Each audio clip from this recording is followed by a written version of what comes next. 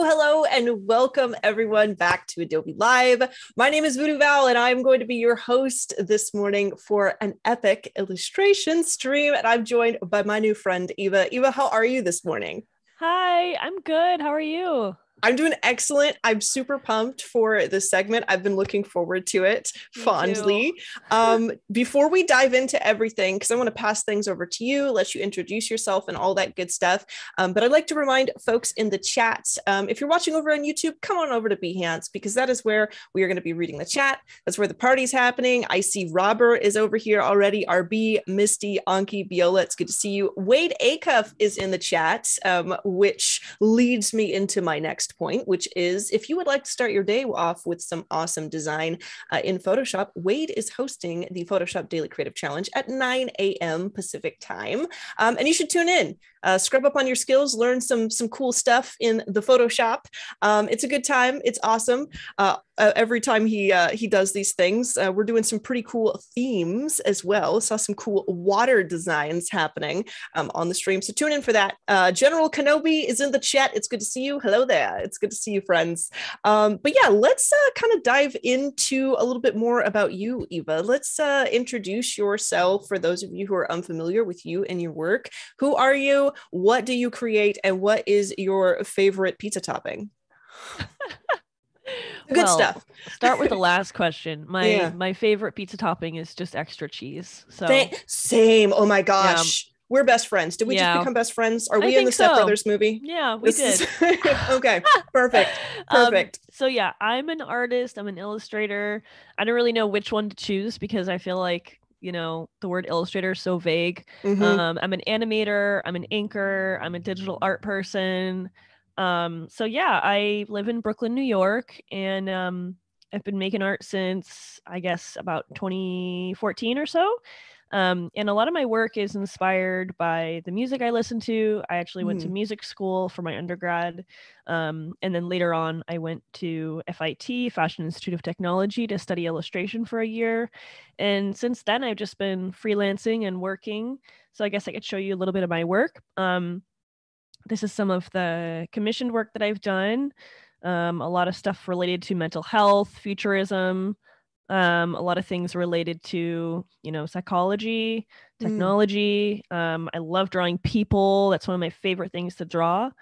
And then I do a lot of traditional work. And I think that one of the favorite things for me about Photoshop and Fresco is that I can make my work feel just as traditional as it would on paper in a digital form. So I try to like embody my traditional work in, you know, my digital platforms. So that's my traditional work. And then this is some more of my digital stuff, which is kind of what we're going to be doing today. I'm really excited to share the piece I'm going to be working with you guys. And yeah, I can't wait to jump in. Yeah, I'm pumped with this. I'm very kind of intrigued by, you said that you studied music. Are you a singer? Do you play instruments? Or I'd love to know more about that. Yeah, so I went to Berklee College of Music for flute. Initially, I play the flute. Me too. No way. I think everyone played the flute at some point, but you really play the flute? That's awesome. I do. I play the flute and the alto saxophone. Oh, wow. Same fingering. Same fingerings. Yes. Yeah. Yes. Yes. We were vibing, wins. Everyone. We were vibing. Yeah. So I went for flute, and then I actually studied music composition because I was like, I play so much already that I was like, I really want to get the most out of this high tuition fee and study something I don't know how to do.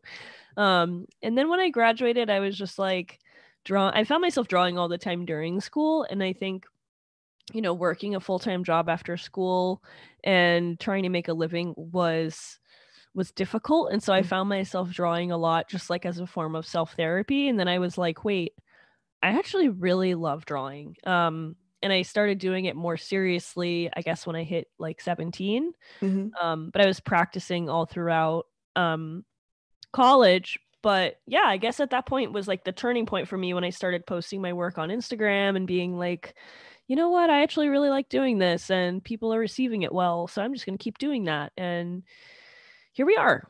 Awesome. Maybe. Now we're on Adobe Live. Now we're on Adobe Live, baby. Hey. So what are we going to be working on for today and tomorrow? I got behind the scenes peaks, so I kind of saw a little bit of a sketch going on, but I would love for you to show it off and tell everybody a little bit about what we've got planned. Yeah, so this is my Adobe Fresco. This is a sketch, right? So I did this sketch in Adobe Fresco and then I brought it back in after I was happy with it, did a few thumbnails, and I chose this one.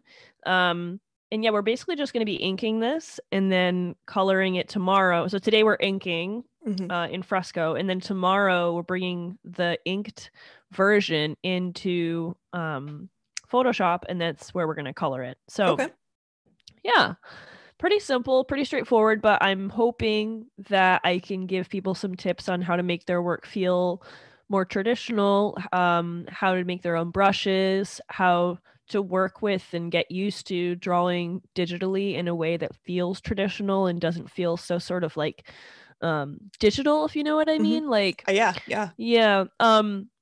yeah, and I just got this brand new iPad that I've been saving up for, so I'm really excited to try. I'm really excited to do this. New tech. Yeah, I'm excited for you. I would love to know, like, as we kind of get started here, you said that you were talking about obviously making your digital work feel a little more traditional. And then you mentioned making your own brushes. So is that something you do? And then you use those brushes continuously that you've made, or do you make brushes for individual projects? That's a great question. I don't use them for, I don't make them for individual projects. I mostly make them in general, and then I just use those throughout. So I'll have like the same 3 or 4 brushes that I've made, and then, or that I've sort of tweaked of a brush that was actually already there, and I just changed the settings so much that it's like a different brush. So that's, I'll usually do that in Photoshop. Okay. Yeah, but I also really love like all these brushes that you can import in Fresco. It's just like there's so many options. It's insane how many free brushes you get. I was just looking at it this weekend to catch up on what I'm going to say today and like looking through, and I was like, wait, this has way more than I thought. Yeah, and it's so easily accessible too through Fresco. I feel like I kind of explore through there and snag a new brush pack like every so often. It's just really cool. Which brushes are we going to be using today? I'm interested to see because specifically with the desire to make the digital piece feel traditional, I wonder if you're going to be using like textured brushes. Charcoals are like a favorite of mine. I always like to use like textury brushes, so I'm excited to see like what you gravitate towards for a project like this. Yeah, definitely. Well, we'll go into it, but I'm probably going to stick to something really basic in the inking category at first. And then after I get like all the line work down, then I like to make a stippling brush. And I know Fresco also makes a really good stippling brush, and a hatching brush. And we're going to be sort of trying to mimic the brushes, or I guess in this case, nibs that you would use in an inking situation, traditionally, trying to mimic those kind of techniques. So, stippling, hatching, cross hatching, all that good stuff. Awesome. Yeah, and I actually just imported this brush by Adobe, the Kaya Webster cross hatching brushes. Get out of here. They're amazing. Yeah. I also noticed that you have the True Grit texture supply packs in there too. That is one of my favorite resources. Seriously, all of you folks in the chat. Yes. And and I actually have gone in and bought a few of the packs. And it's like some of the best spent money creatively that I've done, because they are just so unique and so authentic in the texture. And yeah, True Grit Texture Supply is an excellent resource. So if any of you are looking for not only brushes, but like I also get texture packs. It's just like a big pack of like TIFF textures to overlay in Photoshop. I love them and highly recommend them. Yeah, or they also have like those paper textures too. You can buy like different paper textures that you can do afterwards to make it feel more traditional. I always overlay my art on like a piece of paper. Okay. Photo, yeah, or like scan. I like to overlay noise myself. I don't think I've ever tried specifically to overlay paper unless I was like painting a map or something, but it is something I'd like to try, and maybe I'll start with True Grit's paper textures because I've got a few. I haven't done anything with them yet, which is weird because I love them so much. But yeah, definitely. Alrighty, so I am loving the imagery that you have going on. I don't know if that's like a stack of crystals or a castle in between, like in the middle there, but I'm vibing with both of those things. Thanks. Yeah, so. I mean, honestly, this is actually a sketch that I like reworked. So this is something that I drew, like the circle part in the middle. That was originally just supposed to be that, and then I was like looking through, I have like a folder of sketches that I like rejected in the past. I don't know if you have this kind of thing. Yes. And I'll like go through it because after a few years, like, or even months or weeks, you can look back at those and be like, why did I reject that? Or what can I do to like make that better? And it could be something that I see now that I didn't see at the time. And so this was one of those things where I pulled it back up and I was like, wait a second, I love this. So yeah, I guess it's like a castle in the middle. That's what I'm picturing. Awesome. I like it. I'm vibing with it for sure. I feel like it has like just like this great, almost like a metaphysical like folktale story, kind of like metaphysical Grimm brothers, kind of fairy like tale picture vibe. Book kind of thing. Yeah. I'm starting to get into that lately. Like symmetry is a big thing. These big kind of towers in the middle that makes it feel almost medieval. I don't know, I just love that vibe. So that's just what I've been drawing a lot lately, and I've been finding myself drawing trees in this style too, where it's just sort of like teardrop shaped leaves. So that's what I'm hoping, like the trees in the back will look more like these like weeping willows. I guess that's what I'm gonna go for, but we'll see what happens. I kind of like, when you said I wasn't sure if this building is crystals or a structure like a castle, I was like, yeah, honestly, me neither. But well, it could be like Wizard of Oz vibe, you know, because it's like a castle built out of some kind of mineral material, something flashy. So I mean, like, you are the master of this realm. And you can decide if you want it to be that or not. So I think you should just kind of run with it. Just go with it, right? Yeah. I encourage everyone to do that with their sketches. I have some students and I'm always telling them like, mistakes, like they don't have to be mistakes. They can just be like, you know, happy mistakes, happy accidents, turn them into something good. So, yeah. I agree 100%. Anki in the chat says, I can see you play saxophone. I am very Lisa Simpson with it.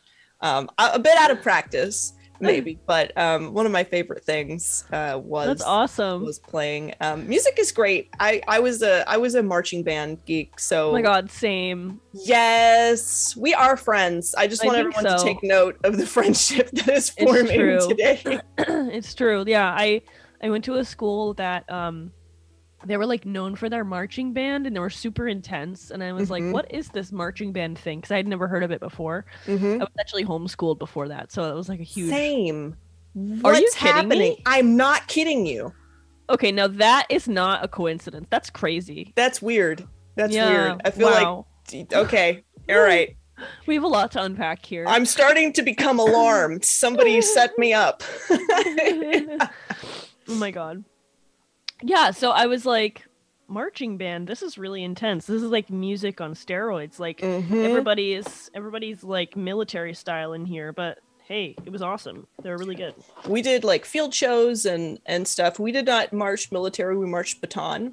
Okay. But it's a lot of fun. Definitely a big creative outlet for me growing up, and I would say kind of influenced a lot of like gesture drawing and stuff for me, because the color guard, they are fabulous, and they do like feats of acrobatics and strength sometimes that just blows my mind. And I remember like sitting in the stands watching other competitors and like sketching, and then kind of going into doing my thing and then going back to drawing. So you played saxophone mostly, not flute, right? Like, or was it both? I played the flute mostly. I marched flute for sure. And then I had a piccolo stuffed down the front of my uniform so that I could, Yeah. Because usually Transformers. Like, it's funny because usually in the jazz world, the saxophones play flute as a side thing. Or it's like in the classical world, I find that the saxophones steal the flute players. So it's like, depends where you are, but yeah, it was a good time. Definitely a good time. Carol says flute / piccolo for years in marching band. Great times. It's a good time. Barry sax for me, says Abraham. I love it. Nice. I have a reputation for hiding in a Barry sax case. I was very small in high school. Wait, you or Abraham? Yeah, me. Oh, okay. Me. No, I was small in high school, so I've hid in a couple of Barry sax cases to pop out at people. It's a good time. It's a good time. Let's see. A lot of musicians in the chat. I'm loving it. Great. Folks. You know what? Yeah. Where are these people coming from? They could be coming from my page, but I don't know. Let us know where all you folks are tuning in. Yeah, I want to know if anybody actually saw the post that I made and joined from there, or I encourage some of my students to come on here because that would be, cool. Yeah. Let us know where you're tuning in from. If you are coming in just as like an Adobe Live regular, or if you're joining off a post from Eva or myself. And also, I would love to know, because you were saying, Eva, that you are very inspired by the music you listen to as you dive into your work and all of that. I would love to know what kind of music you listen to, and, kind of what that process looks like when you become inspired. And I'd also love to know from you folks in the chat, what kind of music do you folks listen to? Do you feel that inspires your work? And do you listen to music all the time while you're working, or is it like a specific song that really just gets you and you're like, I gotta make something, I must create? Yeah, this is inspiring me. I would say like electronic music is a big one. Because it's so like, I just feel like it's kind of pushes you forward. It's so motivating. Like, it's so rhythmic and like, almost predictable in a way, but I like to listen to new music that I haven't heard before when I'm making new work, because I feel like it puts me in a completely different headspace that, you know what I mean? Like, it's an unfamiliar place. So I feel like that's really good. I'm a big user of Bandcamp.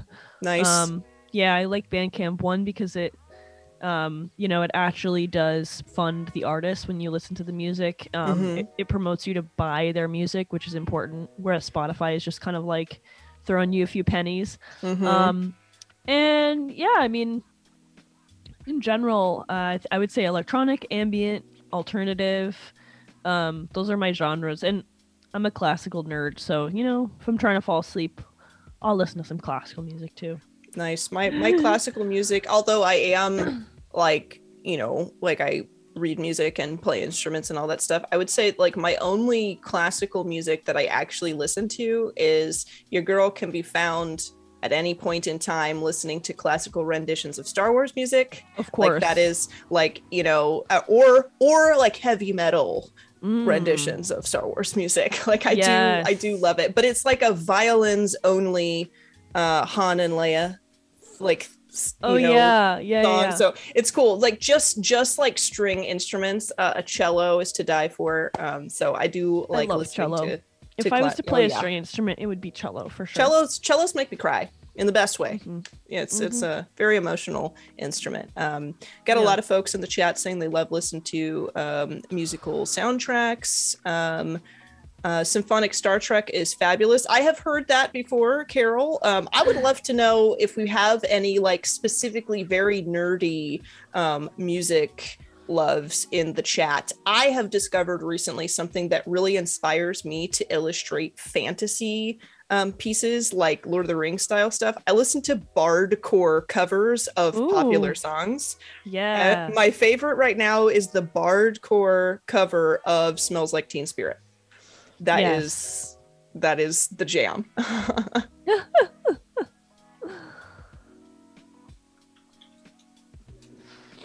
Alrighty, so let's dive into it. I would love to see the, like how you kind of dive into this process. Let's get started.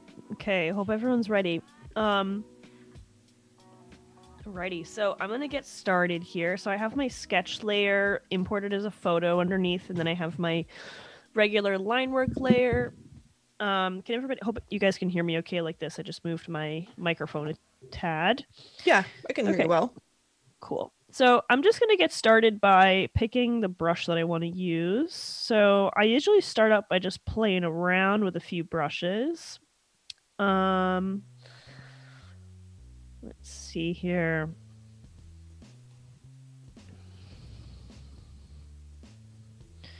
This one is nice. Yeah, that looks like slightly like a slight texture, but a little buttery, Oh, this one's very textured. Belgian Comics is always a good one. Belgian Comics is definitely one of my favorite. That one and like the sampled brush or the simple brush. Yeah.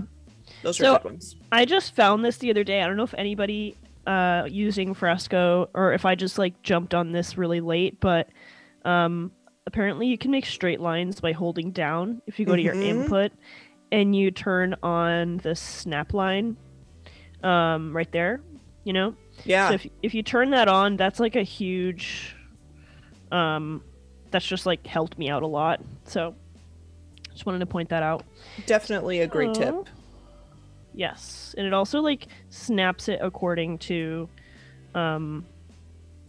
like your page. Like it will snap it, to be like vertical or horizontal with your page. So it was definitely a great discovery for me as well. For doing like exactly what you're doing here. It's just like, I feel like I'm a good artist, but if you want me to draw you a perfect circle or a perfectly straight line, you're out of luck. I mean, who can do that? I've seen it happen, and I'm convinced they're wizards and not regular people. Because I struggle with it. But yeah, if you turn that setting on, you can draw a line, and as long as you don't like kind of move back and forth like in a zigzag pattern, and you just like do the straight line and then hold with that pen press, it will straighten the line. And then if you keep your stylus pen tip pressed to your tablet, you can actually move that line and direct it in the direction you'd like it to go. You can make it shorter or longer. There we go. So it's an awesome tip, and if you haven't tested that out, I would give it a try because it's very useful. So I'm just like getting started, kind of warming up here, how I'm going to be inking. I just like to figure things out using something that's a little bit more fluid, or more like something that doesn't require me to have super tight grip. You know what I mean? Like if I was to be inking maybe her face, I would be like, that's not really a great place to start. So instead I'm going to start on these trees, and I'm just like testing how much smoothing I want, because sometimes too much smoothing is too much. If anybody here doesn't know what smoothing is, it's basically like your savior when it comes to digital art lines. It just helps you make like really nice buttery lines that don't have any like jitter. So when I first discovered smoothing, I was like, what have I been doing my whole life? Yeah, I didn't use it very much, like sort of in the beginning of my digital art adventure, and once I discovered, a way to kind of incorporate it, it really does help. And I kind of do like you do, I think, where I start a project and it kind of varies from day to day how I'm feeling, but I will turn it up and turn it down. And as you mentioned, there is a such thing as too much smoothing, because when you want to do more detailed lines, that have more elements to them and things like that, sometimes the smoothing can kind of negate that detail. So you do kind of have to play around with it, but once you find a sweet spot for smoothing, it is really great. Yeah, definitely. I'm still playing around with brushes, as you can see. But I think I was on the right track with this one. I just wanted to see what else there was. I'm always so curious, like, is there a better one that I could be using? But sometimes you just have to accept. Yeah, and I do that too, especially it looks like we use a lot of the same brushes in Fresco. Yeah.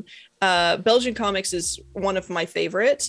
It's kind of odd though, because it is a triangle I know, like point, which is when you're using it larger, it's odd, but yeah, small lines, it is really great. Yeah, it has that like calligraphy feel to it. Like I feel like I'm drawing with an angled brush in some way. But not quite angled enough to seem like a palette knife or something. Yeah. So it's a good feel, I think, for sure.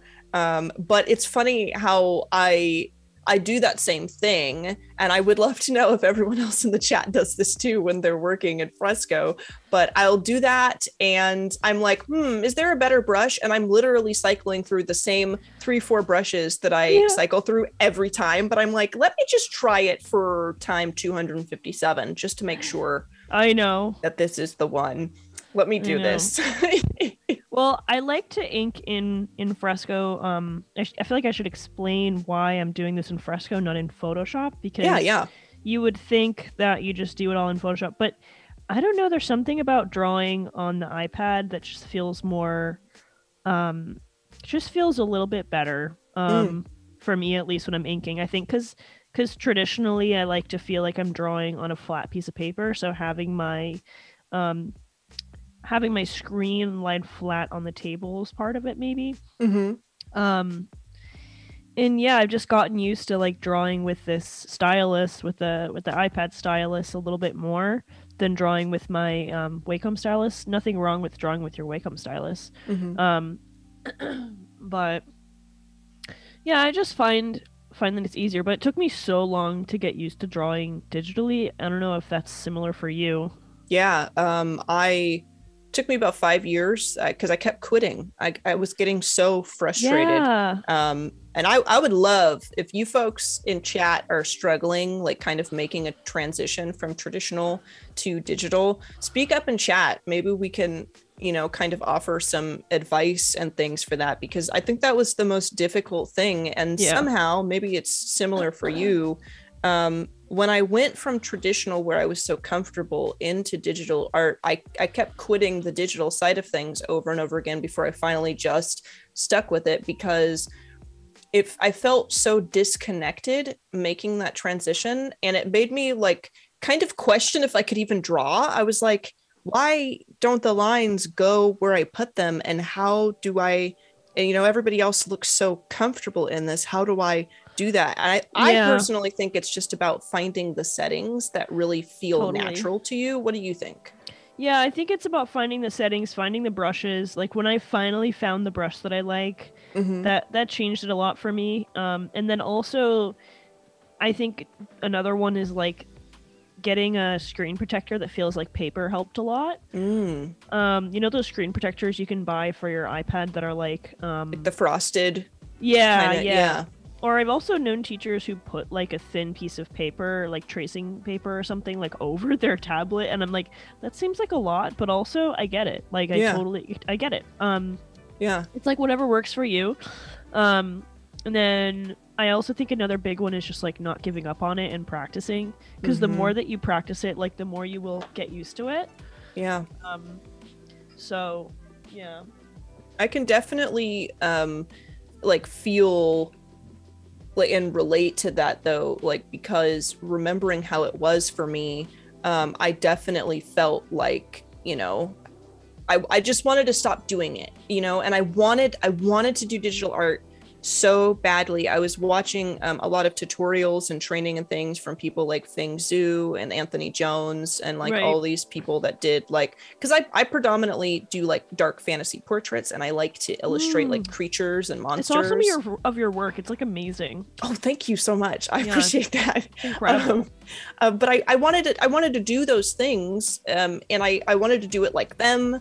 And I just, every time I sat down and I couldn't do that digitally, I just felt like, well, I defaulted back to the traditional drawing. But then I feel like, while I feel like you can do the same thing, traditional and digital, but I feel like the techniques are different. And I wanted to be able to do those digital techniques. So I finally kind of committed to it. But there was a lot of, I suppose, self-consciousness in making the transition. Right. And I hope everybody in the chat knows that that's not an uncommon thing to feel, that you're not alone in that, and that I think a lot of people go through that. So yeah, and I don't think either that you're like, necessarily doing a bad job if you can't like get used to digital art quickly, because to be honest, I think it's important to do both equally. If you're gonna do digital art, I think you should really stick to having some traditional experience under your belt, like on a regular basis. Like constantly practice, not constantly, but constantly, like, practice working with a real brush alongside working with a digital brush. Yeah, it definitely is very useful. I think this, for me personally, the specific way that traditional, like doing sketches every so often, and I probably don't do it as much as maybe I should, but for me, that value comes in, and I'd love to know if it's the same for you, is when I work digitally, I have the opportunity to hit that Control Z whenever I want. I can free transform and I can move stuff around. And I find that because of those wonderful tools, I do spend a lot of time in my sketch phase sometimes. And if I've spent some time doing traditional where I don't have those options, I find that I get into the habit of placing my lines with purpose. Yeah. Because I can't Control Z. I could put a post-it note, over a part that I don't like and sketch new, but it's not really the same. So getting a little bit of that practice in it does help you with placing lines with purpose, and I would say maybe getting it right the first time more often than you would if you rely very heavily on the Control or Command Z, which is not a bad thing, like that's the tool, that's the technique. But I think it for me personally, it has helped me improve. Just like accepting your mistakes and like accepting whatever you put down is like more permanent, that's difficult, and that's something that I learned through traditional art. So that's why I don't know. That's why I like to sketch traditionally and then sort of import my sketch in digitally. Sometimes it's just more helpful. Yeah. We've got Ali Fox in the chat saying, I have a Wacom tablet, but I just couldn't get the hang of it. So I bought an XP Pen tablet. It's great, but I'm still not comfortable with drawing on the tablet. I think settings are the key. Yeah, get in there and play around with the settings. I think it's probably not the most glamorous part of like having a wonderful digital drawing tablet, but familiarizing yourself with it can really kind of turn a difficult transition into a win. Gareth says, been mostly digital since the early 90s. Wow. I produce much more consistent work on digital than traditional, though lately I have gone back to doing dip pen inking. Wonderful. Oh, nice. I feel like doing digital art since the early 90s, you were kind of doing it before it was cool, because that was kind of, to me in my brain, that's kind of like the dawn of like really, the industry kind of diving in a little more to digital art, especially for like concept art and those things. Of course, people were making websites, but like illustration, I feel like I'm so curious, like if it was like easier or harder back then to make digital art, like, because I feel like all the stuff you have to learn nowadays is there's so much to learn, but at the same time it's like there's so many options that you can do anything, but that can also get really overwhelming, I'm sure. Yeah, for sure. Let us know, Gareth. I'd love to know what kind of work you were doing in the early 90s and how you feel about, making the transition back then versus the things that you see about those making the tradition or the transition now. I'd love to hear about that. Me too. Becca Smith says, I think sketching, then scanning that into Photoshop really helped me get started / comfortable in digital. Yeah. Same. I used to do that all the time. I still do that a little bit, but... Have you ever, Eva, used Adobe Capture? I haven't. What's that? It's really amazing. And any chance I get, I love to share this. And I think you would probably love this specifically because you do a lot of traditional and digital work. So Adobe Capture is a free app that you can download on your phone or your iPad from Adobe. And there's a lot of tools in there. You can do things, for example, when you're walking out on the street, you can take a picture of something that's like colored in a way you love. It'll bring the photo in and you can create a color palette from that. And then put it into your library, you know? I think I've used it. Yeah, I think I've used this. Yeah, it's so like versatile and crazy. You can make patterns. You can take a picture of something and have it detect the font on a label of a product somewhere. Yeah, crazy. You can. There's like the Adobe text, like what is it like? You can Adobe guess fonts the text. And, yes. And it'll give you Adobe fonts that are either like that font or very similar. Super useful, especially if you see something like usually for me it's product design on the shelves where I'm like, I just got to know, I need this color palette, I need to know the font. Right. Great. But it has a feature that will vectorize your line art. So if you take a photo of your drawing, you can take a photo of it and then you go into like its little editor where you can adjust to like clean up the lines, and it's very, very accurate. Let me tell you, super accurate. And then it uploads to your library a vector line art that's perfectly clean and transparent. So if you've ever been, I know that you felt this, and I know folks in chat have felt this, and I have, where you do something traditionally and you're like, gosh, I wish I could just pick this line art up and put it in a Photoshop document just perfectly the way I drew it. You can do that with Adobe Capture 100%. Wow. That's such a great drop you just gave me. Like, that's such a great piece of advice, because I mean, I usually use Fresco to like go in and trace my line work if I want to make it with their vector brushes, you know? Because I don't know, I just really, like I said, I'm a traditionalist. I like to feel the pen and like all that kind of thing. It's just, I tend to use, you know, Fresco for that reason, their vector brushes, but this is great what you're telling me. Well, I think that it's, you know, there's a difference in technique and process too, because you really love to be hands-on and kind of bring it in and do this process that you're doing here, as you say.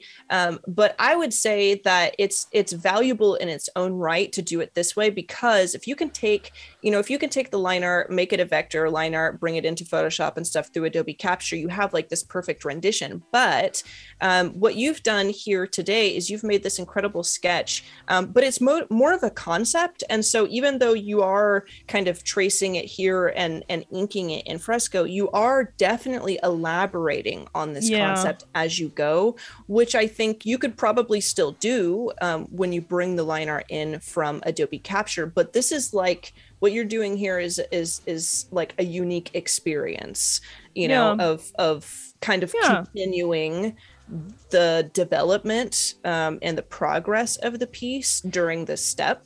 Right.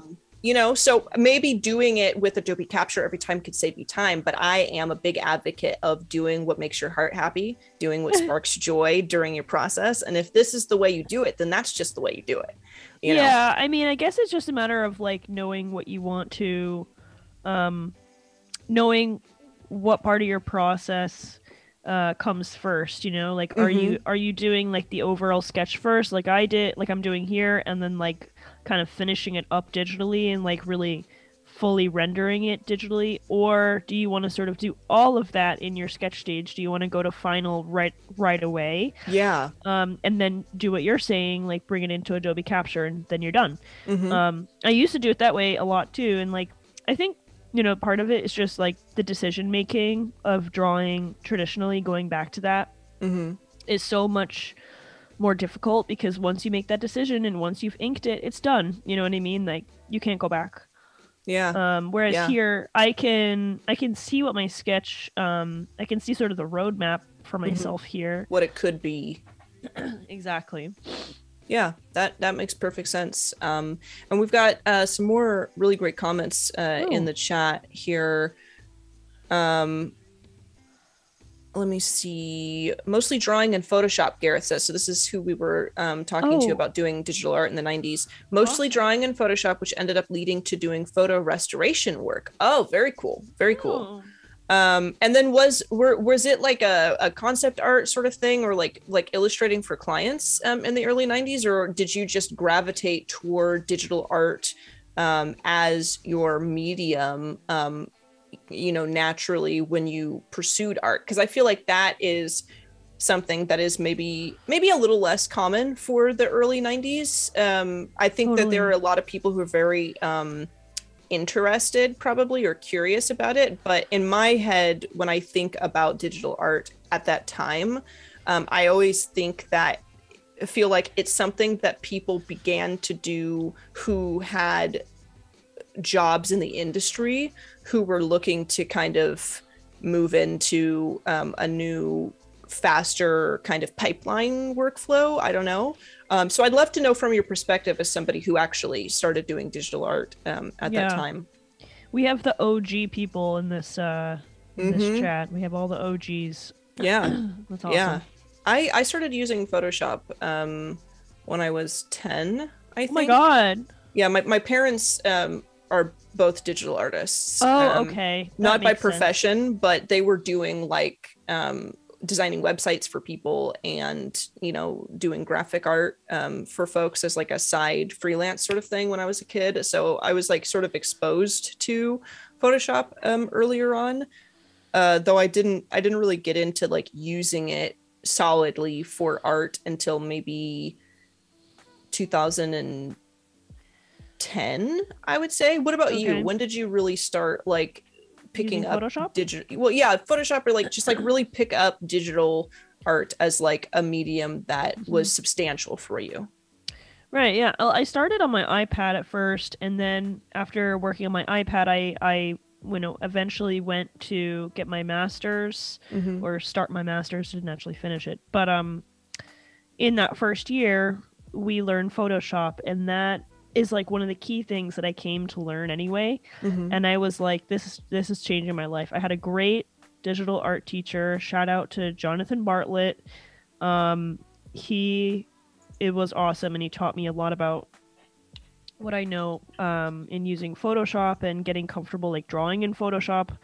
That's kind of where I first started drawing on the Wacom, and getting used to that took me a really long time, but he kind of basically forced us with projects to get used to it, and eventually we did. So nice. That's where I first learned Photoshop, and then eventually I would sort of go back and forth between Photoshop and traditional and my iPad, and then when Adobe Fresco came out, I was like, OMG. And so here we are. Yeah, Adobe Fresco coming out was like, it kind of transformed my workflow personally, because before I was like mainly Photoshop because it's my bread and butter. I use a lot of the other programs now that I am kind of involved with Adobe Live and have like, I think when you watch Adobe Live a lot, you start to get curious about the other programs. Yeah, you're like, wait, I could do this. Yeah, I could try that. Yeah, and I've gotten more comfortable in other places, but Photoshop was like my main squeeze for a long time. And then Fresco came out, and I would say it's about 50-50 now, if not heavier on the Fresco end, just because it is so comfortable. And with Cloud Docs, just being able to like work on this and then just open it up in Photoshop on my desktop is, I feel like there's not a lot I would sacrifice to not have this, And so. I saw that because I got this new iPad, and I saw that I was looking through like downloading my drawing apps again and everything, and I saw that there's like a new Adobe or Photoshop app you can download. Am I like late to the game on that too, or? It's been out since the previous Macs, I believe. But there's a couple new things. So we have Photoshop on the iPad, which is really cool. We have Illustrator on the iPad, which has been an adventure for me. So like vector drawings, if you have to do any hard surface stuff, which it seems like, some of your illustrations include a lot of either of like very organic shapes or like more hard surface sharp shapes, like kind of juxtaposed together. That could be something that would be really awesome for you to kind of add into your workflow. But we also have Adobe Express, which I feel like is great. You were, just before the stream, you were making posts on your social media and stuff. And for me personally, I think I mentioned like that portion of this job for me is a big nightmare. It's just difficult for me to do. It's not something that comes naturally, but you might check out Adobe Express if you feel the same way, because it is really awesome just to create super awesome promo graphics and stuff for yourself, and then you can schedule posts, which is like it's just like an amazing, it's like a you know, a freelance creator's dream. It's awesome. So also a great one to check out if you have not already. Yeah, I want to try to get into recording my Photoshop screen, because a lot of the work is done in Photoshop, and like, you know, I love that I could show like an iPad time lapse, but I feel like it only goes so far, because I do only my line work in my iPad, and then I move to Photoshop for the color. So if I could find a way to like record that would, I think, help my, you know, viewers understand my process, but also I think it would help my Instagram, because lately I've been struggling with the whole like creating video content thing. Since like now video content is like what people want. Well, not what people want. Well, I guess it is what people want, but it's what Instagram wants us to do. And Instagram is the people. So well, maybe I can give you some advice on that, because I do a lot of time lapses that are multi-app. And I found that I just downloaded OBS, which is it's free open broadcast software that you can download, and a lot of people use it for like streaming to Twitch. And I was a Twitch streamer for a lot of years, so it's something that I had. And there's a screen record button where you can just record the screen. And so if I do work in Fresco, I export that time lapse and save it. And then I jump onto my desktop and open OBS, and I hit that screen record button, and I turn the audio off so that it's just the video. And I just work and record it and edit it later, throw it into Adobe Rush. Sometimes I do it on my iPad. I just throw in my clips and clip it together and throw my intro and outro in there. And then I have a time lapse for YouTube. So I think it's relatively easy to do it that way. I think that in the beginning, I really overcomplicated it for myself. And as you say, a lot of like video content is kind of the thing now, where people want video content. And I'm by no means, you know, like I'm not like extra on the video content, because it's difficult for me to do. But if you would like to do some time lapses, I would check out OBS and see if it's just easy and intuitive for you to do. Okay, yeah, that sounds good. It's definitely a not overly complicated workflow for it, and it looks great. So yeah, I was like recording a class with Domestica last week, which was really exciting. Nice. And they were using OBS for my voiceovers. So I got to use it a little bit there, and I was like, oh wait, hold on, how expensive is this? Because I would like this. Free 99. Okay, free 99. Yeah.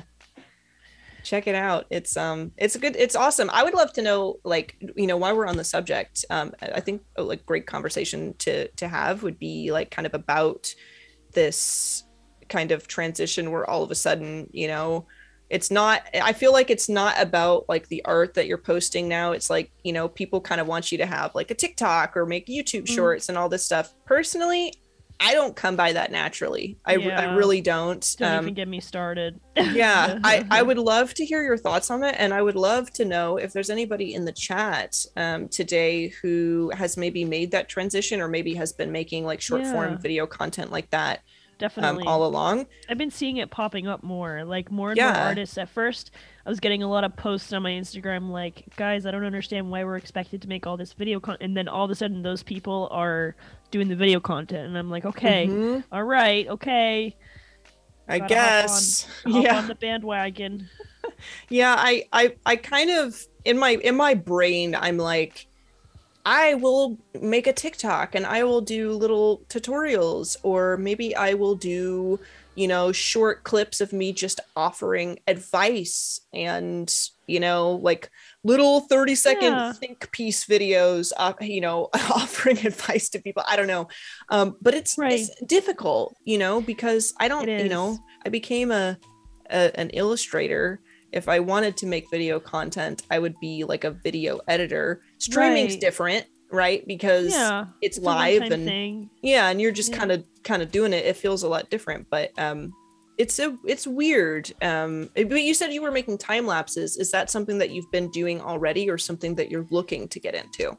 I do a few time lapses once in a while, but mostly like after the fact, I don't like, the thing I don't like about making video content is that you have to like stop and then like think about recording and then get back in the zone, and like getting in the zone is a whole thing for me. It's like that it's hard enough to get in that zone, and then to get out and then step back in is just kind of inconvenient. But I also understand, like, I'm not trying to say that social media is like out to get us or anything, because at the end of the day, it's just part of the job. And that kind of hit me this week specifically. I was just kind of like, I was sort of upset about the whole, not upset, but I was bummed out about the whole, like, my Instagram has been very low in interaction lately, even though I've been posting regularly. And I'm like, what?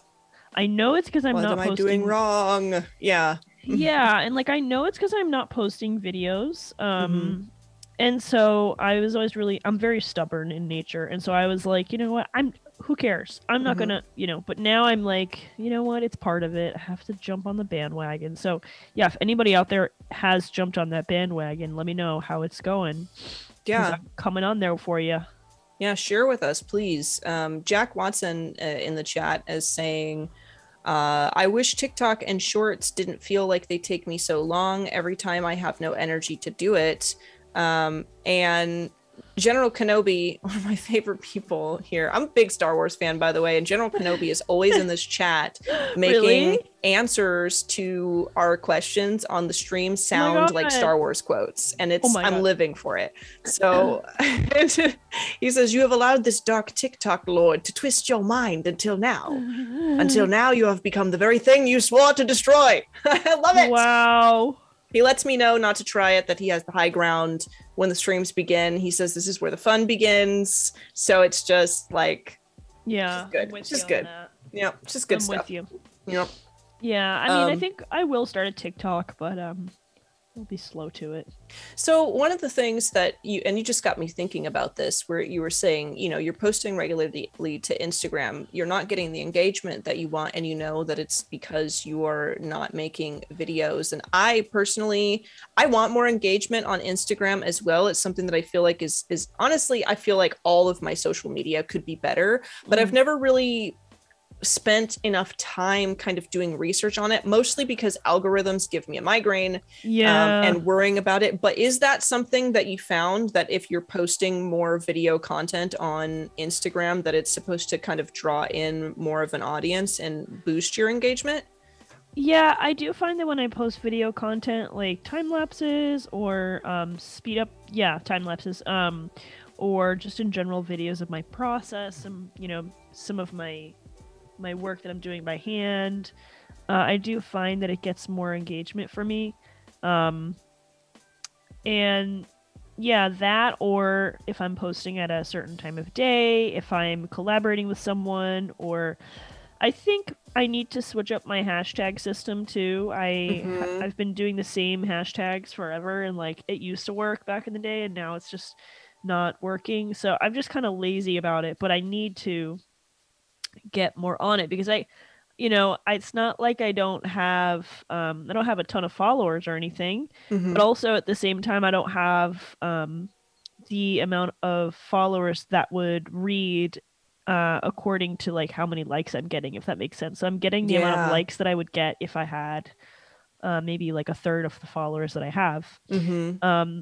And it's hard as an artist, because you just really have to like, I don't listen to social media. I'm not like sitting there counting how many people liked it, but it does kind of hit you sometimes when it's like, damn, I worked on this piece for so many days or whatever, and I really liked the outcome, and it looks like it's not doing that great. So, Yeah, it's hard not to take it personally. Exactly. It's very hard not to take it personally. I had a really interesting experience this past couple of weeks with social media. So I don't have a lot of engagement on Instagram, and I'm more of all the social media that I use. I'm more active on Twitter just because I feel like it's more freeform, where I can totally just go and talk to people and post funny memes or whatever. Whereas Instagram is kind of like a scrolling mini portfolio of sorts, with some interesting things interspersed. Used to be. Yeah.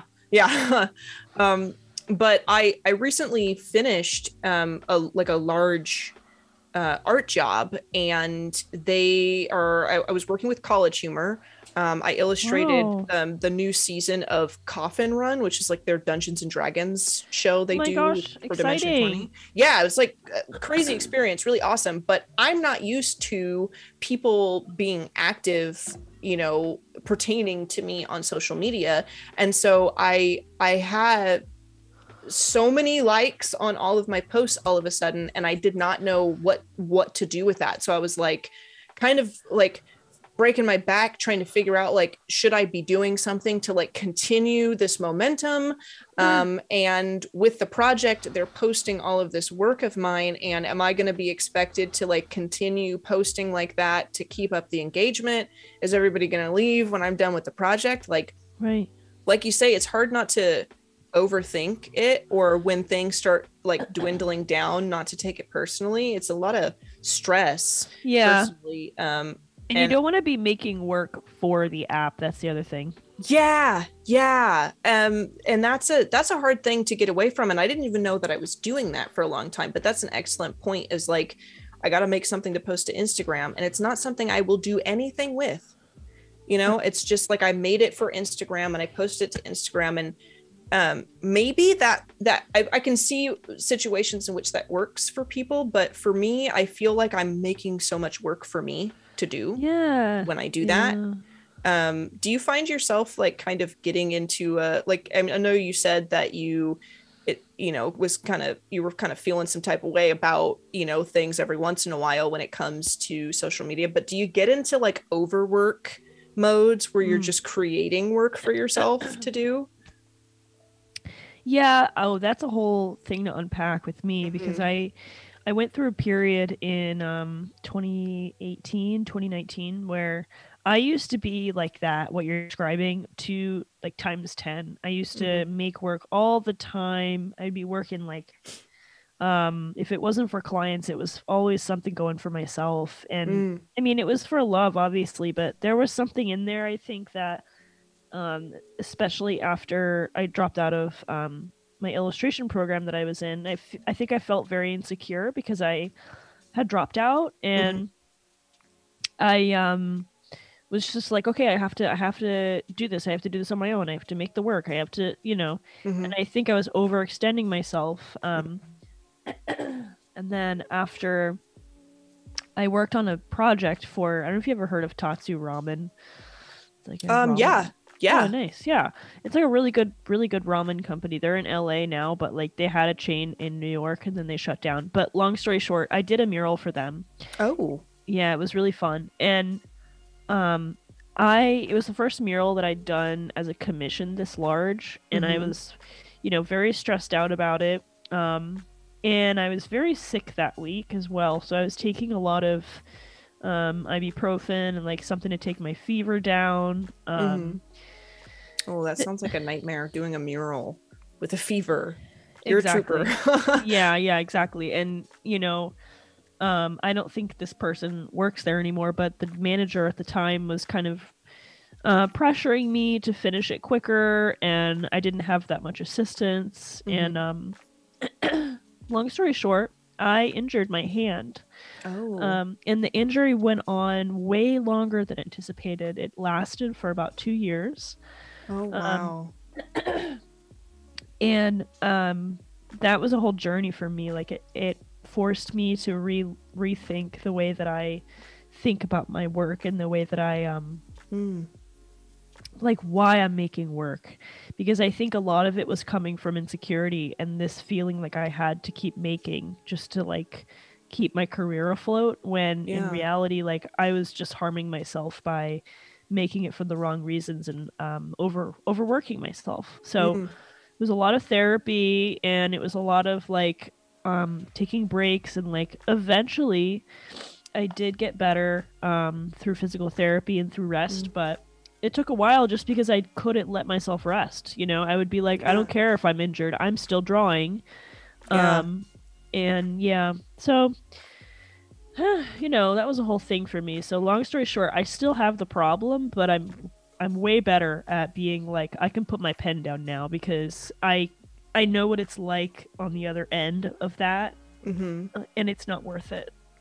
Yeah, I really kind of resonate with that a lot. A couple things you said there. Number one is like the kind of pushing yourself past almost like that point where you're like, you don't really want to work anymore, but you're just like making yourself create more work and kind of overworking yourself. I feel like I kind of applied pressure onto myself personally at the beginning of my creative career, and sometimes still now every once in a while, like just to keep working, to keep making stuff. And I feel like what I learned during that time is like, yeah, you can work all day. Yeah, you can work 7 days a week, 12 hours a day. You could work 7 hours a week or 7 days a week, like 14 hours a day, like I was doing for a long time, which is just not healthy. And you can do all that, and you can have 14 hours of work every single day, 7 days a week, and burn yourself out. Or you can take a look at the structure of your day, and try to formulate a healthy routine and stick to it, which is much easier said than done, I will point out. But I think that you will have, like, as you said, once you've experienced being on the other side of that injury or that burnout or the consequences of overworking yourself, maybe it's easier to see. But if you can develop, especially as a freelance artist, a healthy daily strategy or daily routine that's working for less hours in a healthier way, I think that you will find your artwork is of a higher quality, that your output and everything is much more positive and better, than working yourself into the ground thinking that you're not doing things good enough or not finishing enough, you know?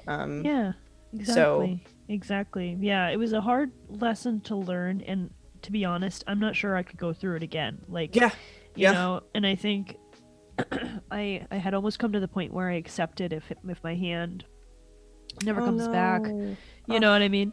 So, nightmare. Man. Total nightmare. And I think like, well, you know, part of it was that there was the pandemic, and I was home all the time, so I was thinking about it a lot. And I read this book. I don't know if anybody's ever heard of this, but it's called the Mind Body Prescription. Never heard of it.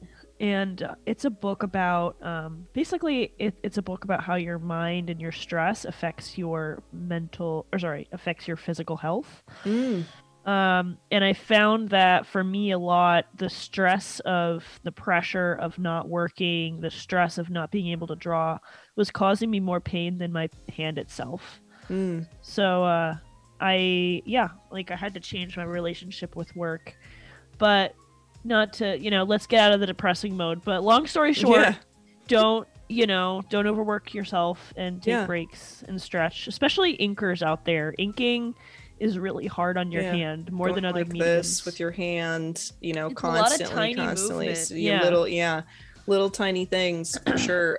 For me, for me, I was looking into, maybe more positive note, is like looking into ways that you can organize your workspace to be a little more ergonomic for things like that. I got myself a little arm. I wish I could show you, but my camera is kind of stationary at the moment. But it's like a arm, like for my elbow to rest on, and it clips to, I have an L-shaped desk, so it clips to the side of the desk on my side here, and it has a place where I can rest my elbow, and I can move it up or down lower, and it also rotates. It like gyrates around. Oh my God. Yeah, and it was like $15 on Amazon or something like that, and I got it, and it really helps. So like little tiny things that you can do for your workspace, it makes so much difference. Yeah, that's huge. You know, this is also a standing desk. Oh, nice. I want a standing desk so bad. I would love a standing desk. What's that like? Do you find that I've always like wanted to ask everyone that I meet with a standing desk, do you stand more than you sit, or is it like an even balance? Or it's an even balance. I'm mostly like, I have a little rule for myself where I'm like, if I'm teaching, I'll be standing. Because I teach about like 3 hours a day. And then I work, you know, on my own stuff, whatever other hours I have left. So I feel like if I'm standing while I'm teaching, it kind of is like, okay, that's already 3 hours of standing time, which is good.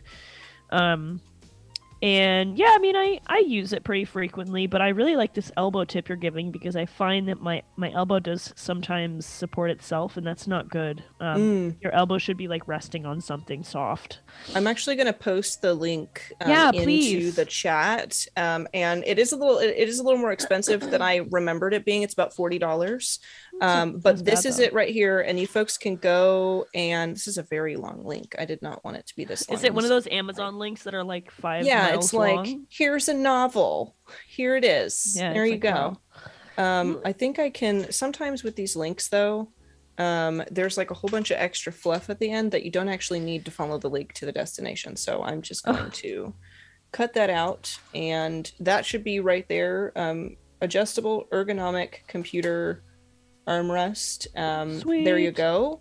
I hope that helps people. It has definitely changed my artistic life for sure. It's a great one. We also have some great comments coming in here from the chat that I'd like to touch on real quick. So Wade was saying it can be like kind of, you know, when we were talking about a lot of the video editing and creating video content and kind of being this I guess like social media entrepreneur guru of sorts, if you're like a freelance artist, you know?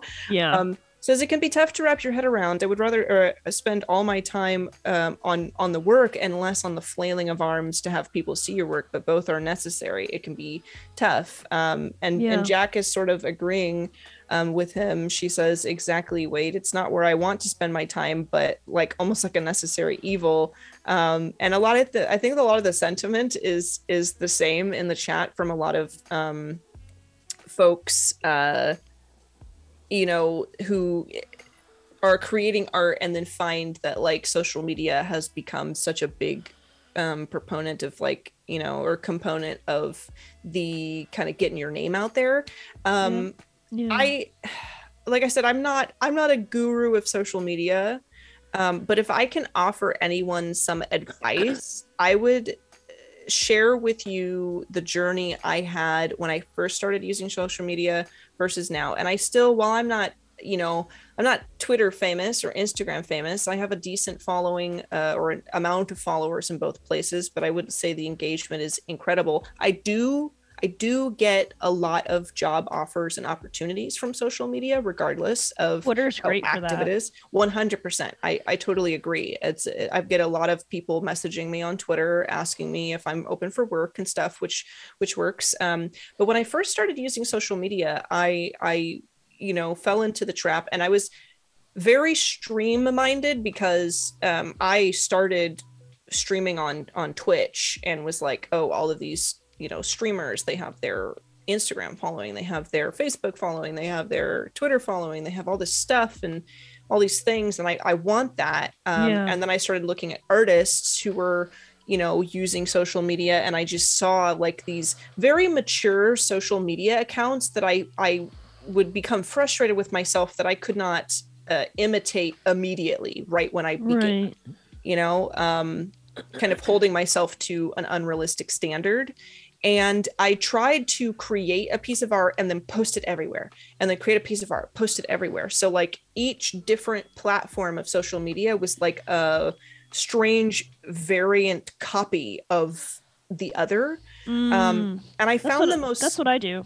Yeah, and it works, but for me personally, the most natural way for me to do it is I only chose now. I've like gotten rid of a lot of my social media. I only choose to use the social media platforms that come natural to me to use. And I use them for different things. I post like finished art or interesting promos or like static images and things. That's like, here's a piece of content that I just want you to look at. Post that to Instagram. Twitter, I post a lot more whips. I talk to people a lot more there, and interact a lot more with my audience there. And then Behance is like a final portfolio for me. Yeah, same. Behance I need to update my Behance, guys, so don't take it too seriously. Same. I think we have a link to your website, however, in the description below. So if you folks would like to check out Eva's website, definitely do that. Yes.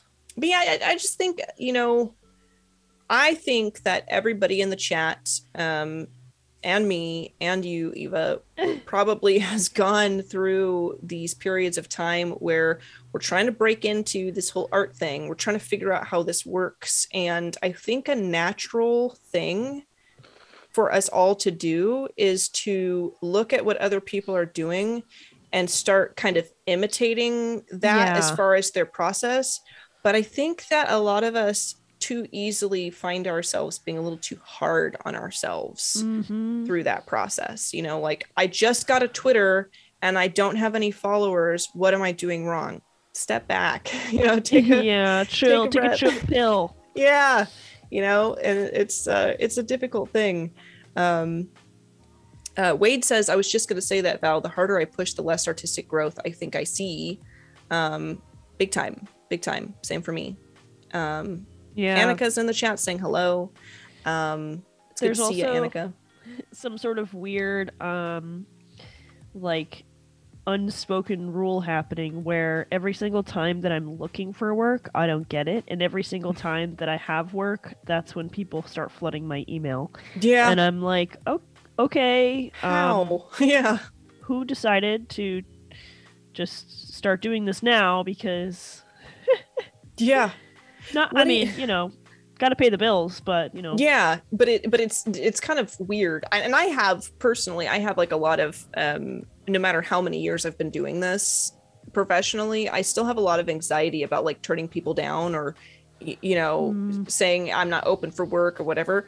How do you handle that? Do you have a little bit of anxiety when it comes to something like that, as you say, or do you have a pretty good handle on it? Well, I have anxiety, period. So spills into everything. But yep. Yeah, I think I haven't actually. I'm sad to say I haven't gotten to the point where. I mean, I will say I haven't said no to many projects. Like projects that I find, are good for my portfolio. I'll take them on. But if it's a really low paying project and it's not going to go in my portfolio, it really just depends how much money's in my bank account in order for me to do it. But I have been getting a lot better at asking for a higher pay, because I think that a lot of illustrators and educators too, like teachers, they're just like used to just taking whatever comes, and they're like, yes. That's the pay. That's what they said the budget was, so that's what it is. And a lot of times there is a higher budget there for you. So I encourage people to ask for more, because it is sometimes 50% of the time I will get more than what I was initially given. So or initially quoted. So that's something that I'm improving on, but I still need to work on like rejecting jobs, because I'm one of those people that like I work pretty fast. It might not seem it right now, but I think you're working very fast, because you've got like a full page inked here, and I would be very, very precious with a lot of this stuff. I can't, so I'm actually very impressed. I think this is a good side note. Well, thanks. Thank you. So yeah, I work kind of fast, and I think like that is a double-edged sword, because if you're like thinking about your rate based on how fast you work, that's not fair, I think Chris Doe said, why punish yourself for being good at your job? For a second I thought Chris Doe was in the chat, and I was like, what? No, where hello? We are Eva and Val. It's good to see you. No, we've actually had him on Adobe Live before, and he has been in the chat on a few occasions. That's cool. Very knowledgeable dude, and he said something that really resonated with me, and that was when, exactly as you say, when you're formulating your prices, and if you're basing all of your prices on how long it takes you to do the work and not all of these other important elements of the job, you are effectively punishing yourself for being good at your job, because you go through, all of this, struggle and learning and process in order to get to the point where you can finish a project in a certain amount of time. Why should you then be making less than you were when you were just starting out, simply because you're taking less time? Exactly. And I think that there's a lot of elements that should go into how you price, and it can vary from person to person. But I think that the value of somebody hiring you, number one, is you. There's so many other artists that anybody could approach, especially now that so many artists are online.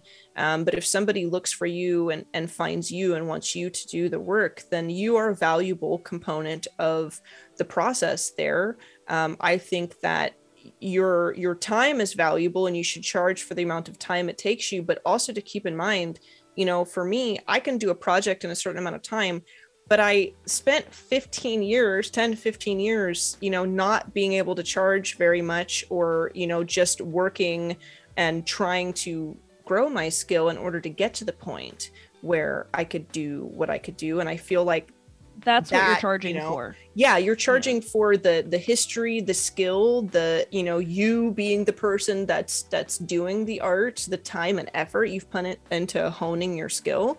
Yeah. And I couldn't have put it better than he put it, and it like stuck in my brain the way he said that. Don't punish yourself for being good at your job if you're taking less time to do something. Exactly. Yeah, that's what I think that too. And I also think it's for the he's in more of the design sphere of things, but for the illustration community, it's like, don't just do this for yourself in your own bank account, in your own self-confidence. Do it for the industry, because I think a lot of people are just doing it because that's what they think everyone else is charging, and or they're just afraid to say no.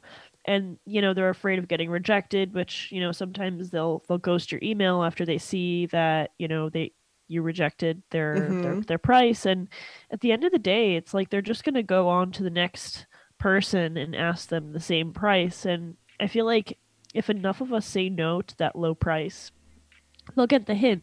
Yeah. But if somebody doesn't, start standing up for the community, then who's going to, Yeah.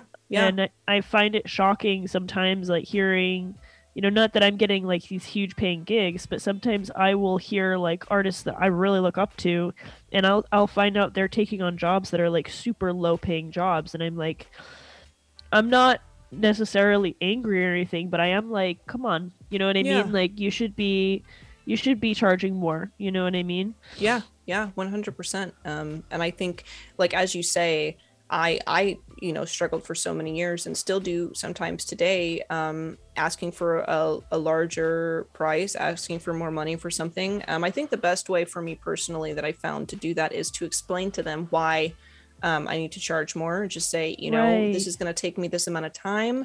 At this level of detail you're looking for, it takes me more time than these other projects. It's just, this is what I really have to be paid, and it's going to take this long, and I need to make a living. So here it is, all laid out, kind of itemized, so people can understand. Exactly.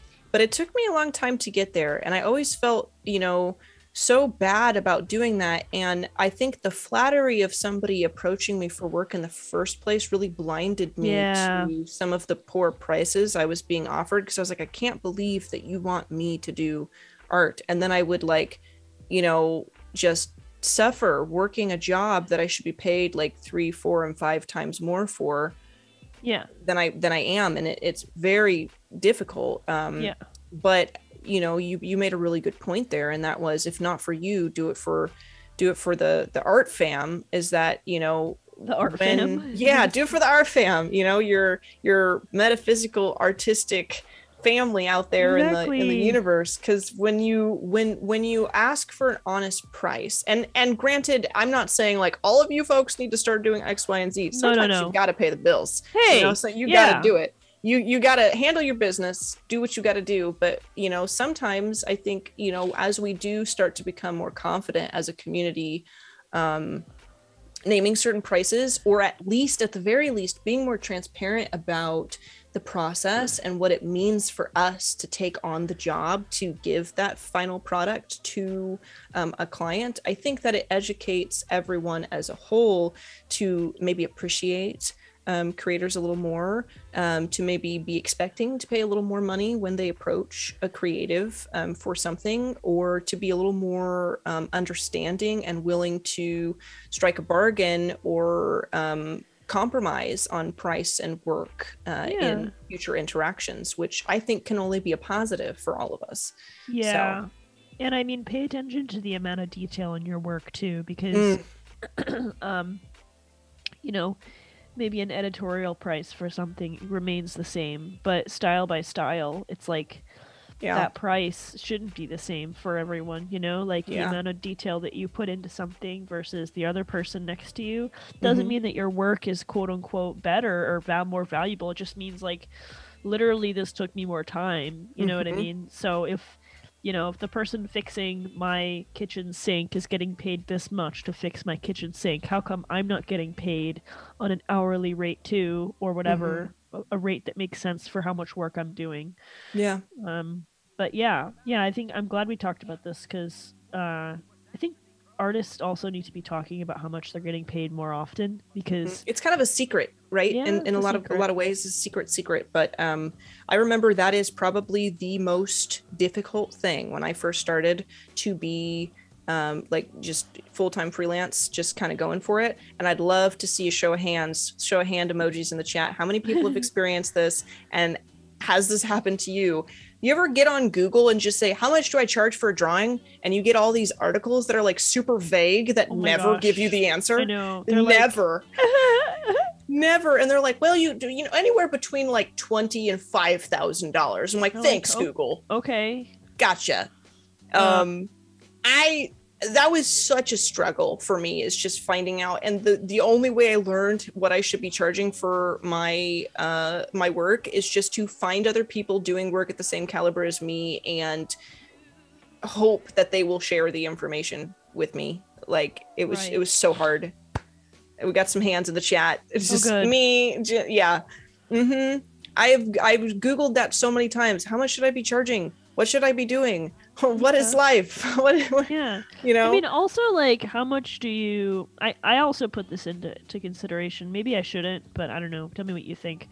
Okay. I put, considering how much I want to do the project. I know that, like, one of my... I can't remember what it was, but one of my roommate actually is really, really great Illustrator. Shout out to Shin Yun Moon. I don't know if anybody knows her. It sounds familiar. I'm gonna Google it while you tell the story here. Anyway, she was like, there's time, there's love, and there's money. And if it doesn't check off two of those things, then at least two, then you should reconsider. Yeah. Because I also think about how much I'm gonna love doing this project. You know what I mean? Like, do I want to draw, 500 baseball players for baseball cards? Not really, but if you pay me enough, if there's money and if I have enough time, I might do it, Yeah. I think that's actually super valid. I really do, because I think that I have taken jobs for less money than it was worth, or for exactly as much money as it was worth, but I just loathed the job. Yeah. I just hated it, and I drug my feet the whole time. But if it had been slightly more expensive, I might have felt like doing it more. And maybe, I just don't think that's a bad thing. I think that and in any field, if you're doing something and you got to work overtime, or you got to do like the dirty jobs at work, somebody pays you time and a half. Somebody, hopefully somebody pays you time and a half to come in and do extra, or to do the undesirable portions of the job. You get paid more to do that. And I think that it's reasonable for that to be the case in our profession. Yeah, I think that applies to any profession. I mean, I was thinking about that back when I worked coffee shop jobs where, at least it was the hours that I liked, and I would have time after work to do my thing, and you got to think about that. I mean, how much time do I have for this? And I think that, you want to do art for people, and you want to, build a name for yourself, and you want to do all these things. But I think, at the end of the day, sometimes the easiest way to think about, progressing through this job is to really think of it in a business way. And I think that is a business savvy thing to do, is to accept, more money for, maybe I think maybe you could chalk that up into it being more difficult. I definitely charge more money for jobs that are going to be more difficult for me to do, to manage, if somebody really wants me to do that job. And I think that really not wanting to do like a certain kind of illustration or something can be thrown into that category. It's like a more of a business decision. We have a lot of comments in the chat again, and I want to kind of go through them. Let's see. Sorry, I'm like constantly muting myself, guys. Just a FYI, I am sick, but I'm good. I feel like this is a very relatable stream, though, because I was like this just a month ago. I'm sure everybody in this chat has found themselves in a situation where you're working on a project, you do what you got to do, you're feeling a little under the weather, but I appreciate it. I'm sure you don't enjoy being sick, but I'm vibing here. I'm not at that stage of the sickness where I'm miserable. It's just congestion. So I sound bad, but I feel fine. So okay. All right, good. Wade's saying I usually provide options. If the client provides a number, I tell them what I can do at that cost. And I do that as well, Wade. I think it's excellent to do that. Typically I ask people, like, pitch me your project and I'll tell you, if I can do it. Give me your project, quote me your price that you're looking to spend. I'll tell you what I can do along those lines for the money you're asking. And typically I think that's the best way to go, is that compromise and strong communication, kind of sorting things out. Nikki says, I always have to remind myself to work with the people that I want to work with, because they will be the ones to refer you to other people you want to work with. Yeah. Taking those clients that you are like really seeking. And sometimes you don't always have that luxury, right? Like we were saying earlier, you got to pay the bills sometimes. And, sometimes the dream clients don't always come around, but I think formulating your portfolio to really communicate the kind of work you want to do brings those desired clients to you more often. 100%. Yeah. I'm with you on that, Nikki. Yeah. Melissa's in the chat, and I had mentioned that I streamed on Twitch for a lot of years, and Melissa is my good friend Lady or the Tiger from Twitch, who's probably been watching me draw since like 2015. Oh my god. So it's a joy and a pleasure to see you in the chat, Lady. Thank you so much for being here. Meet Eva. It was kind of a design beast here. I'm watching this come together, and I'm watching all of these shapes and stuff take form, and I have to say it's like wildly satisfying to kind of watch you do all these intertwining shapes and these things kind of flowing through and around each other, and it's satisfying. It's just very good. Good. I feel like I am going back on some decisions here and there, but it took me a while to figure out that top half. I'm not sure if I'm totally happy yet with the eyes, but we'll see what happens. I think it's very interesting. They're kind of like, especially on that one over on the it's my right, but you have like more of that shadow that's kind of like giving this like depth of the weeping willow-esque leaves kind of hanging over, and it almost looks like that eye is more nestled into the tree, which I'm really loving, and I don't know if that was your intention, but I am loving it. I want to really get like more. it. I think I want to get more of that, because originally in the sketch, I don't know if you remember, but I had kind of this more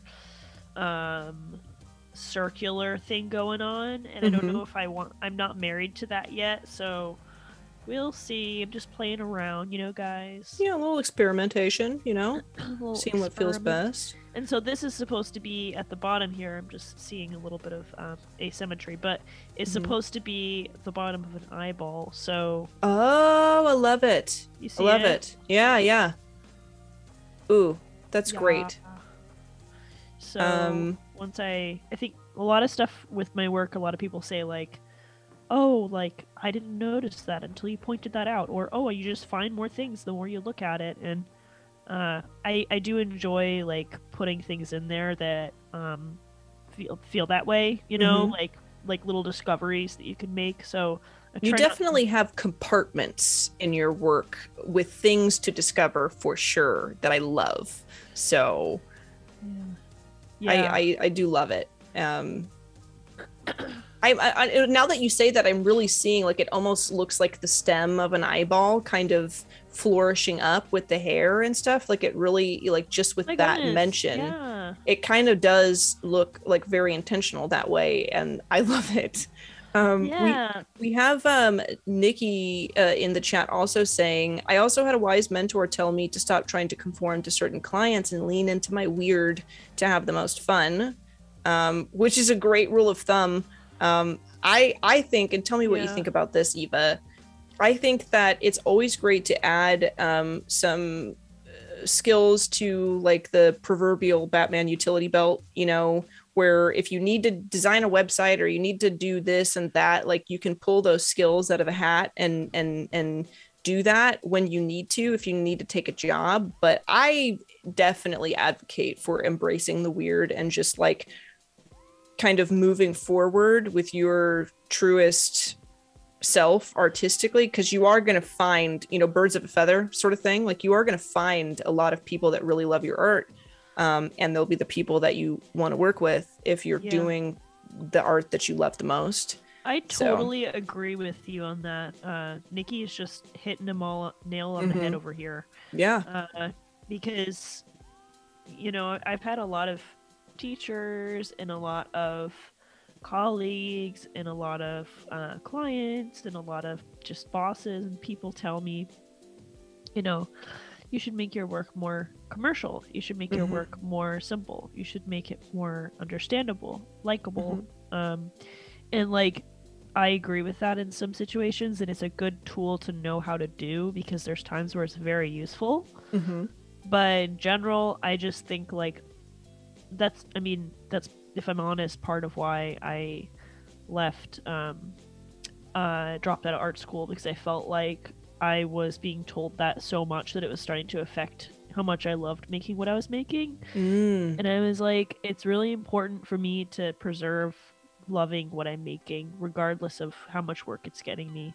Because it's a longer road, but the road is more enjoyable. And at the end of the day, isn't it about enjoying the process more than it is at the end of the road, So yeah, I think like they weren't wrong and they were just trying to help, and I think that again, they aren't wrong. It's just a matter of like I had to do what was right for me, and like making my work feel enjoyable, I think, is the most important thing.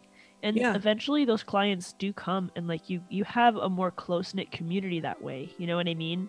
Because at the end of the day, your style is what people are trying to buy from you. You know what I mean?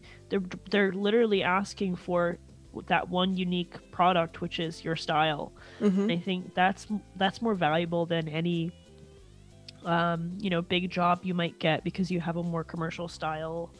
You know what I mean? I don't know if that makes sense. No, yeah, I think that's really, really important. I think I definitely resonate with it, and it's something that I experience a lot of too, because for me, I like to do portraits. I love to paint portraits so much. That is my favorite thing. Portraits, so good. I thank you so much. That's like my joy, is like illustrating a character, and just kind of showing you this is what they look like? Here it is, and doing something interesting with that. And I do a little bit of, environment and stuff. I've been trying to do like more landscapes and things. I really have decided I love prop illustration, like, game items, video game items and stuff. I love doing that.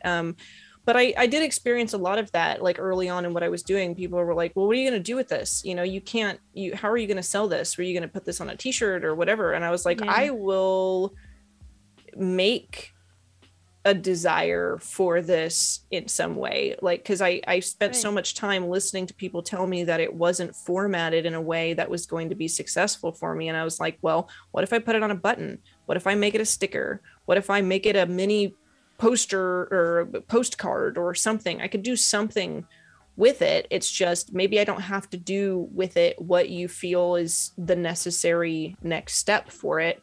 And I feel like that's kind of how people get started, really kind of trucking down that road to discovering their own way of things and making their own style and just exploring themselves, and not necessarily forcing themselves into the box of doing it like everyone else. And it is an immense pressure trying to market and create products out of your work. It's for me, it was a hard experience, and it was just different than what I ever really wanted to do with my art.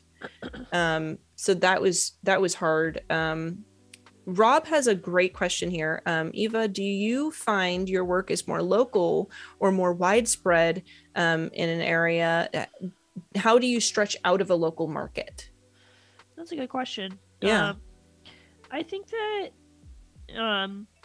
I definitely send a lot of the work that I get is through my own outreach. So I will target and do a lot of research on like different publications or art directors or whatever, companies that sort of tend to hire a certain style. I will follow artists who are similar to me and kind of see what they're up to and bookmark things. So I would say like a lot of it isn't focused on a certain location. But that being said, I do live in Brooklyn, so like there is a lot of stuff happening here that does help me as far as networking goes, going to events, meeting people in person. And you can actually see like on Instagram something that's really useful, and also on Squarespace, which is the website that I use, and on MailChimp, which is my newsletter platform. You can see who's clicking on your stuff and where they're from. So you can kind of see like, oh, most of the people who are looking at my stuff are from this area. You know what I mean?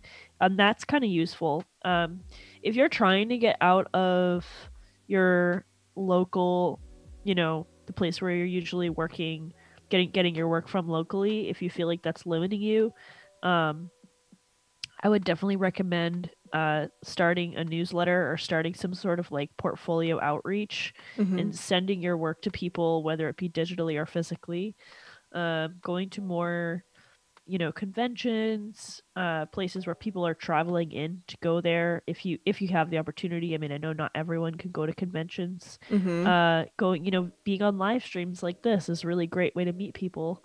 But just like meeting people outside your area, if that's what you're trying to do, because I find that those in-person connections are so much more valuable than the online one, especially knowing how Instagram really has its pulse on everything lately.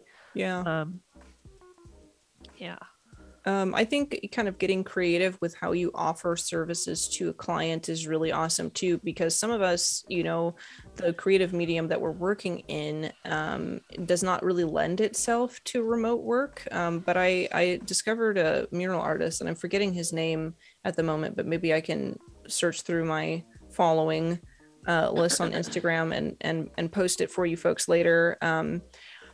He's a mural artist, and he wanted to work on murals, but he, at that point in time, couldn't travel and like do a mural for people. So he started advertising that he'd paint you a mural, and if you sent him the dimensions of the wall inside a building you wanted a mural on, like for your cafe or whatever, he'd send you a vinyl wall wrap.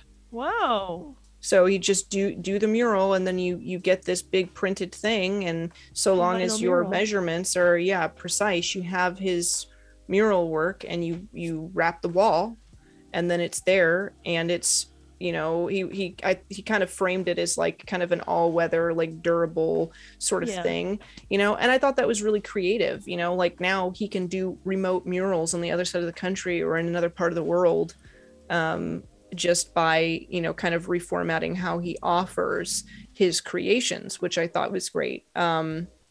I want to also, we've had a few people pop in. We've got a lot of people in the chat talking about very helpful books, like the Guild Handbook and News School, and we've got the Scientific Illustrator's Guidebook, Graphic Artists and Guild Handbook, 16th edition, very cool. We also have in here a new friend that just popped in that wanted to just say hello. This is Tavo, who says, "Hi everyone, great talk and topics. I'm enjoying it. Meanwhile, I'm drawing in traditional media. Many greetings from Mexico." Welcome in, nice. Tavo. Hi. Yeah, it's good to meet you. I'm glad you're enjoying the stream. By the way, just a heads up for you, Eva, we have about 15 minutes left. Perfect.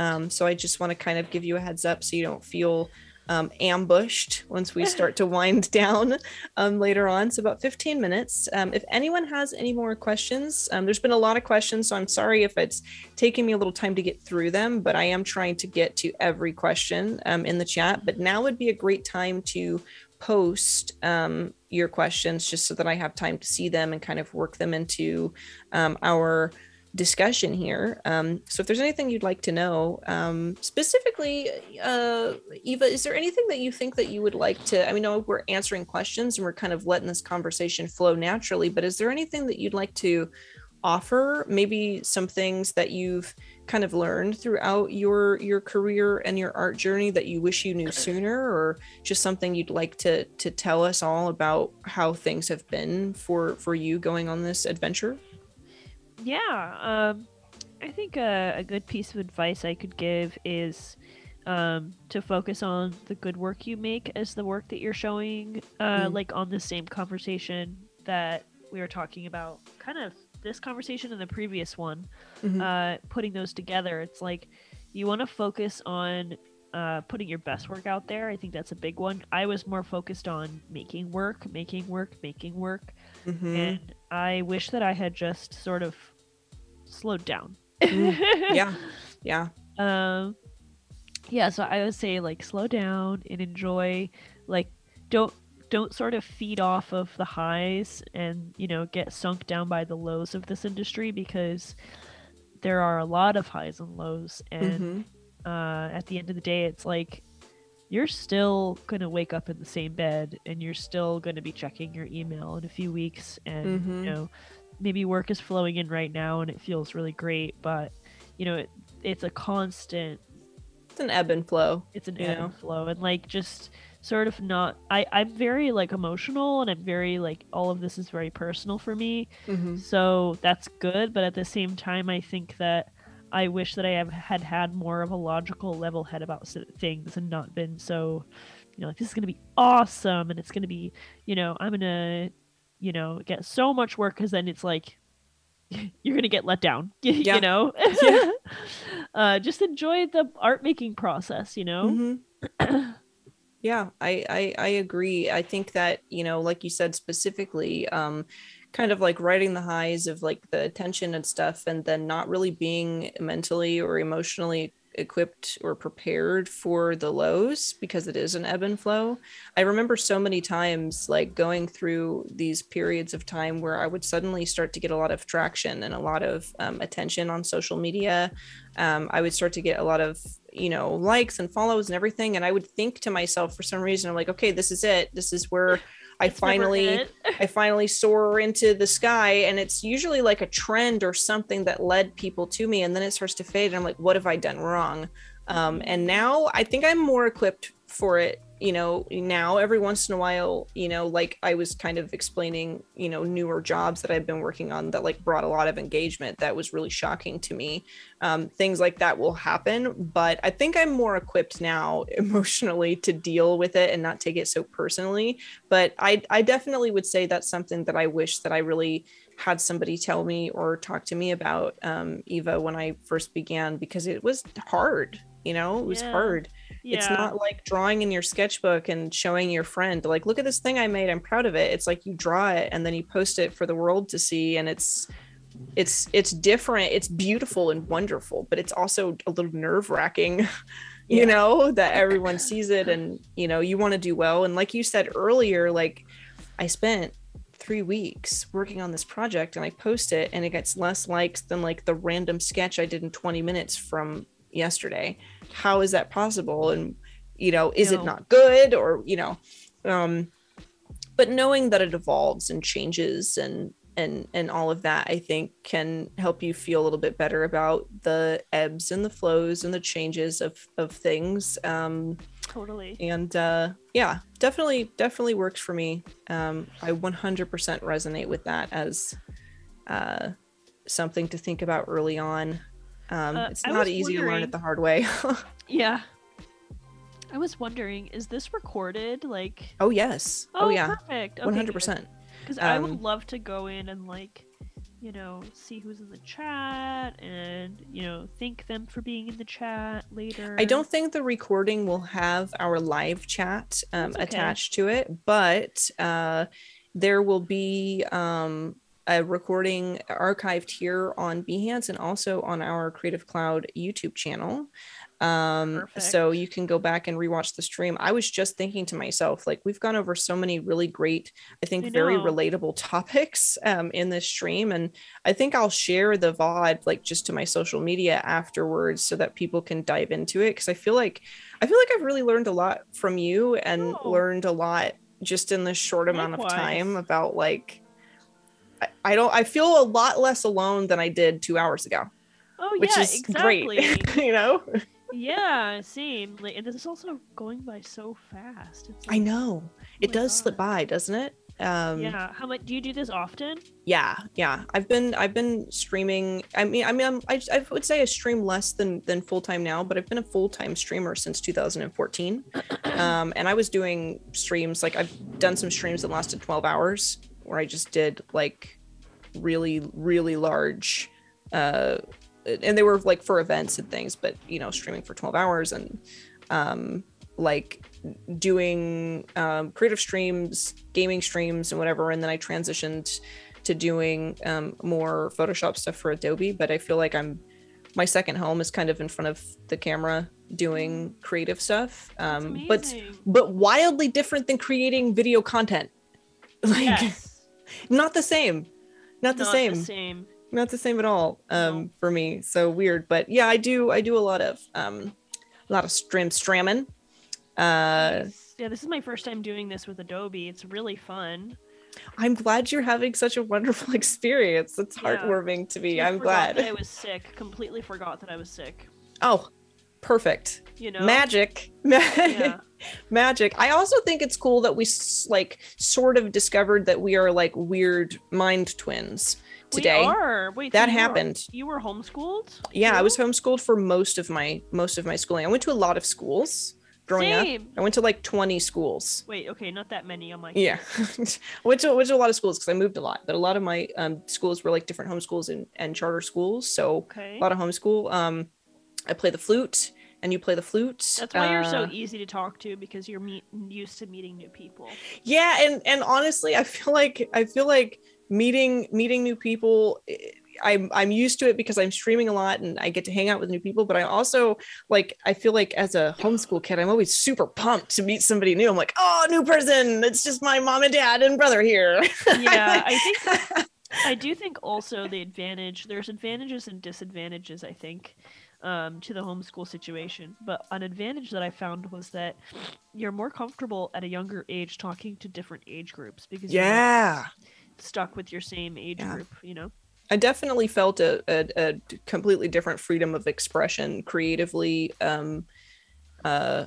mostly because I feel like when you're around more people, then you're open to more judgment of what exactly you're creating. So I feel like I got to express myself a little more. But then some people don't have that issue going to a different kind of school, but for my personality specifically, I felt like I was free to express some of that creativity a lot more freely. But yeah, so homeschool, flute, marching band, we're in marching band.